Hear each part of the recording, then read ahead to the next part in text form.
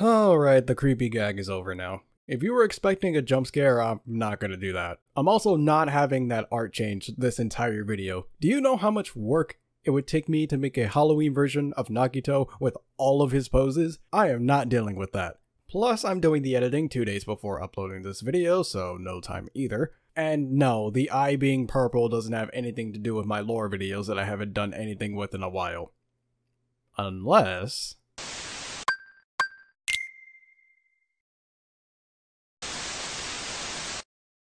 Tim Burton's The Nightmare Before Christmas, a classic Disney movie about Jack Skellington, the Pumpkin King, trying something new to celebrate Halloween, by stealing Christmas and making it his own. Plagiarism, basically. At the very least, he learns to be the best at what he does in the end. It's a very fun movie to watch with amazing stop motion production, and I highly recommend watching it if you haven't already. Also, there's debate on whether this movie is considered a Christmas movie or a Halloween movie. I believe you can interpret it however you want to, but I'm doing this for a Halloween special, so it's a Halloween movie.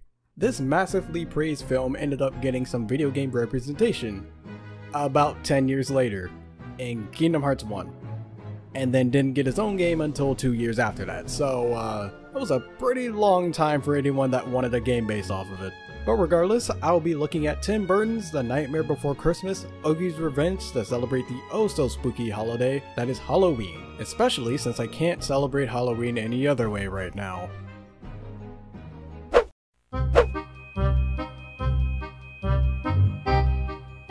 We start off a year after the events of the movie, with the residents of Halloween Town celebrating Jack's success on another horrid Halloween. But Jack feels like he's being inadequate and wants to bring something new to make Halloween even better, or would it be worse in their words? Whichever the case, Jack wants it for the next Halloween. He explains the situation to Dr. Finkelstein, who gives him his latest experiment, the Soul Robber, which everyone calls Flubber for those that remember that. I wish I was the first one to make that joke, but a bunch of other people already did, and I'm kinda sad about it. Anyways, the Soul Robber inspires Jack to leave Halloween Town and make some discoveries that he can put towards next year's Halloween. While Jack's away, Lock, Shock, and Barrel bring back Oogie Boogie. Oogie then terrorizes Halloween Town by taking control of the various traps and no-gooders that the citizens are making for next year's Halloween. When Jack returns around December 23rd, the citizens are all in hiding and it is now up to Jack to take down Oogie Boogie. While the story at first is relatively basic, it gets a lot better as it progresses, because you'd probably go in with the standard expectation of Sally getting kidnapped and having to save her, as well as various citizens in Halloween Town, and the game does that. But the stakes end up being pretty dang high later on, and the game plays around with a few ideas. For example, Dr. Finkelstein's brain is replaced with an evil one, and we later stop Oogie from terrorizing Christmas Town and trying to kill Santa for all the stuff that happened in the movie. But it's revealed that Oogie has taken over the towns and or kidnapped the rulers of all 7 holidays, those being Valentine's Day, St. Patrick's Day, Easter, Independence Day, Thanksgiving, Christmas, and Halloween.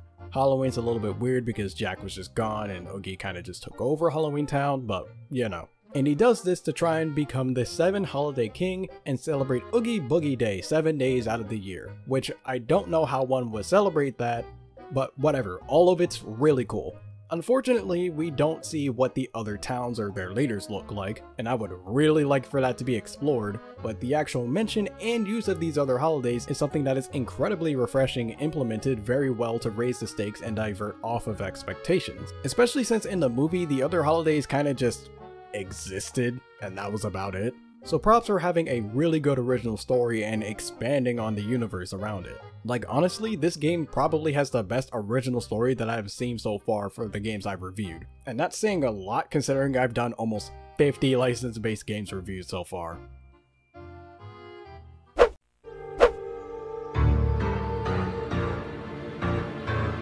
To start off, every chapter begins with this screen representing the current area while Oogie laughs evilly over dark organ music.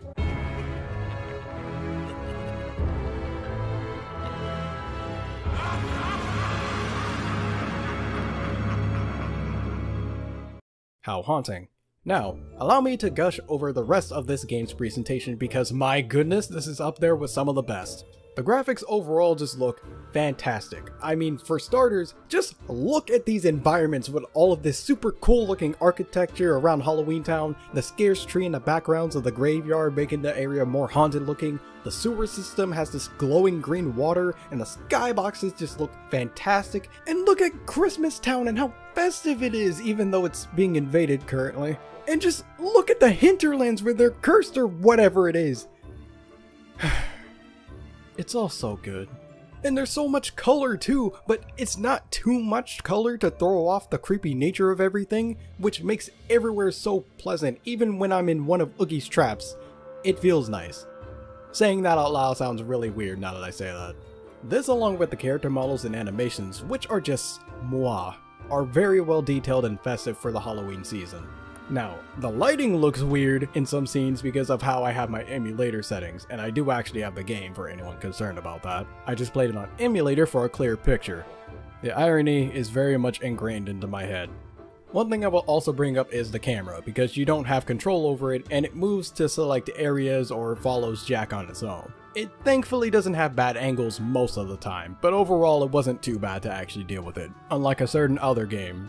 To go along with the great animations, almost everything is fully voiced. There's like 2 or 3 voice lines that aren't spoken, which is especially weird given that everything else is spoken, unless they're supposed to be Jack's inner thoughts, as I think that's the only time that happens.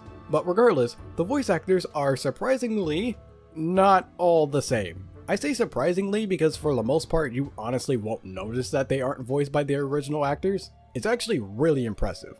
Now, everything else is already extremely good for most game circumstances, but the music. Listen, there's a good amount of songs in this game, and each one is superb. A lot of the soundtrack is from the movie. For example, This Is Halloween and Take Our Town Back are the standard battle themes for the game. This is one of the best soundtracks off rip, just because of that alone. However, that does kind of make this review harder because copyright might kill me, but it's still really good. Not only that, but there are even some renditions of character themes. Now, you may be asking, how are the character themes being used? Don't they have lyrics? The answer is yes, they do have lyrics. And they still do, because, get this, for this hack and slash game, the boss fights, while yes, are primarily hack and slash, they are also musical numbers between Jack and certain characters. I'm not kidding. Cue the music! Oogie, I'm here to finish this once and for all! You're joking! You're joking! I can't believe my ears! You're joking! You gotta be the best laugh I've had in years! This is with multiple songs from the movie and even a completely original song, and all of them are amazing. This, to my knowledge, is the only Disney game that has implemented the musical aspect of a Disney film into a game that is not a music/rhythm game primarily, and I actually love it. I kinda want more Disney games that have their musical element be put into other genres of games like this. In a good way. But seriously, go listen to the soundtrack for this game right after this video. I can guarantee you will enjoy it. Oh yeah, and the death screen is a reference to that scene where Jack quote-unquote dies. So, nice use of that.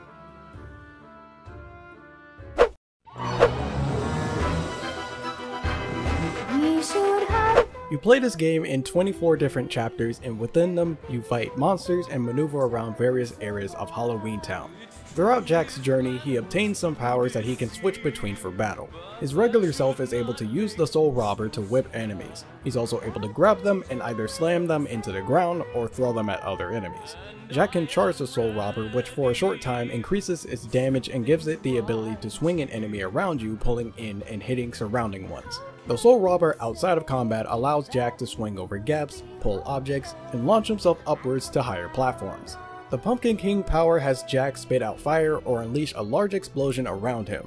However, this power is limited by the amount of red souls you have, so you need to find some if you run out of these to use its power.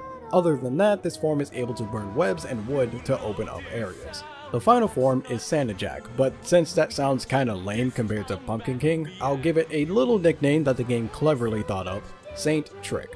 The Saint Trick form has the ability to throw presents, which can distract enemies and can be detonated. You can get 3 different boxes, or 4 depending on the difficulty, and when they're detonated, it can stun an enemy, freeze them, lower an enemy's status, or make you temporarily invincible, depending on the box. However, regardless of the box, it will make enemies come out of a possessed object. Jack is able to taunt enemies in any form. If a taunt is successful, you will be instantly charged. But in case you need extra power, you can collect blue souls. These give Jack a damage bonus whenever they're used, and if you have the maximum amount, it'll just use it automatically. When defeating enemies and breaking certain objects, you obtain various colored souls. These souls are the currency that is used whenever you die to restart a chapter, and also at the witch's shop for items and upgrades to your health and powers. Each boss has you do basically everything else I explained, but there is one more element. When dealing damage and hitting targets, soul notes will appear. Collecting these build up the dance gauge, and when it is full, you enter dance mode. During dance mode, buttons will fly in from the left and you'll need to press the appropriate ones at the right time to get a strong attack. Missing too many will result in the dance ending sooner. At the end of each chapter, you are ranked on average of how long it took to beat the chapter, the highest combo you got, the amount of times you took damage, and how many exclamation marks you got, which is due to successful taunting, hitting dance notes, and other circumstances. Depending on the rank you get a soul bonus for your currency.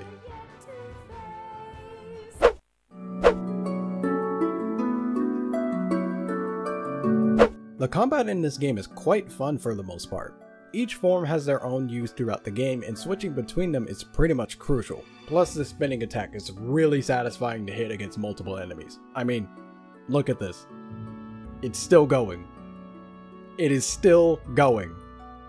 This move feels really good to use. Now, some of you are probably looking at this and it looks familiar to you. Geez, this is the second time I've done that. But anyways, the reason why this is possibly similar looking is because it's a lot like Devil May Cry, aside from the dancing and musical numbers, of course. And I know last time I said something like that, it was weird, but with this game, it was made by Capcom, the people that made Devil May Cry. I'm allowed to say that this time. I will say it was very nice hearing the end of This Is Halloween with Capcom's logo appearing during the credits. The combat fun doesn't just end there though. The boss fights being musical numbers is implemented so well. I already said the music was spectacular for them, but these fights are honestly the reason to play the game because they are just so much fun. The dance mode segments are difficult sometimes due to the range for getting the notes right getting smaller the further in through the game you are, and they're rewarding by giving you a really strong attack for doing well in them, and I don't mean to brag, except I completely do. I'm pretty good at rhythm games, and I struggled a little bit doing this too. This being difficult is so satisfying to me. Need I also point out that these dance move segments are actually timed with the music? Depending on when you fill the gauge, you might wait a little bit so it doesn't interrupt in the middle of a measure. I want more games to have this musical aspect in them, or at least discover more games that do this. There's also a ton of replayability. For one, this quiz is actually kinda cool because it tests you on your knowledge of the movie and the game, which most license-based games don't do. Then there's some secret side quest chapters that can be found in the game from certain characters, and hidden areas throughout the game for more challenges, fighting, and upgrades. Plus, doing good in chapters can earn you a figurine due to the ranking system, and there's an overall ranking at the end of the game which unlocks cosmetic costumes depending on the ranking. I've actually considered keeping this game due to how much replayability there is, and I don't consider doing that often.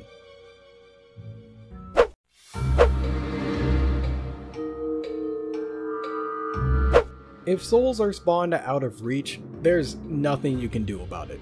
And yeah, you do have this jump, but it doesn't really go anywhere, and the souls disappear very quickly too, so you might not have time to be able to do it. And yeah, it might just be small amounts at times, but they do add up. And there are other ways of getting currency aside from just breaking stuff or fighting enemies, but the main reason that it irks me is because this currency is pretty important, as it's used for the upgrades which are pretty dang expensive to begin with and are extremely beneficial for the game. Plus, you lose 20% of your souls anytime you die, so you'd want to get as much money as you can. Easily missing out on very valuable money and power-ups because of where you killed an enemy is pretty annoying whenever it happens, since that money could be put towards making my experience easier. And this game isn't exactly easy, let me tell you. And no, the fact that the game is hard is not a fault. It's a fair amount of difficulty most of the time. I just always hate it when game currency is like this.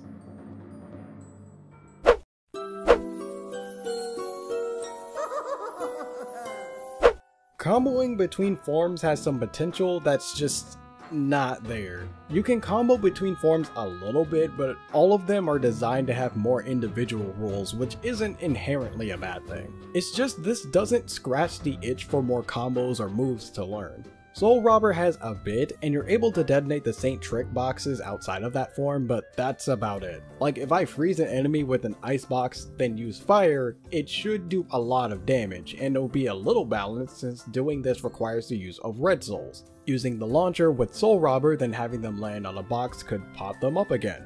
Also, the launcher being at the final upgrade for the game is kinda whack.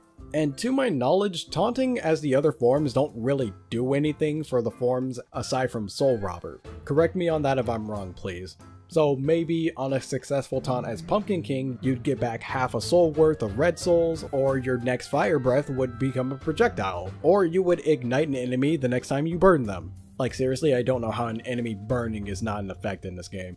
For Saint Trick, on a successful taunt, your next box when detonated would release a Christmas tree that spins around sucking enemies in and multi-hits them, or the effects of the boxes last longer for a short period of time. The potential is there, I just wish it was in the game.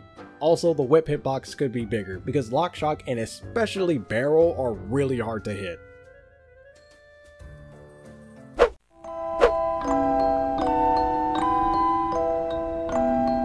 This was an extremely fun way to spend my Halloween, or the build up to it I guess. Just about everything with this game is amazing. The story, the music, the gameplay, all of it is outstanding. There are a few aspects that could be better, and it does have a few aspects that could be better, and the potential is 100% there, but it's still very solid for what it is. It's packed with content and is an exciting Halloween game to play. So if you are able to, try this game out at some point because I think a lot of you would actually enjoy it. What's going on, my fellow residents? It's me, TheFrozenCavern, and thank you guys for making it to the end of this video. I will say this was a very nice Halloween special for me to have, especially since I didn't really have a Halloween special, at least not one that was on time anyways. And funnily enough, I had actually wanted to do this game last year, but by the time I actually had looked at the game, I realized it was too long, so I had to switch over to another game, and then I also had classes, so that added up with it. So I ended up doing Monster House instead, after Halloween, but who cares. But this year, I'll actually have it out on time for Halloween, so that's very nice on my part. But anyways, let me know how many of you guys played this game. I have a slight feeling that not too many people have played this game, considering again the whole 10+ year gap between the movie and an actual game for Nightmare Before Christmas being made. In fact, I didn't even know this game existed until the Gamers Joint made a video on it. But tonight, anyone in the US should be staying inside. We have no reason to be going outside right now, because a certain thing is still going on because people didn't want to listen. So if you didn't listen before, you better listen this time, because I'd rather not want to do this next year. But regardless, if you guys have not already, make sure you look in the description below, because that is where all of my social medias are located. My Facebook, Twitter, Instagram, and Discord are all in the description, and they are always for you guys to be notified of whenever I have another video or an update for the channel. And if you enjoyed this video, don't forget to like and subscribe, as well as share this video out with your friends and family. But until the next video, take care.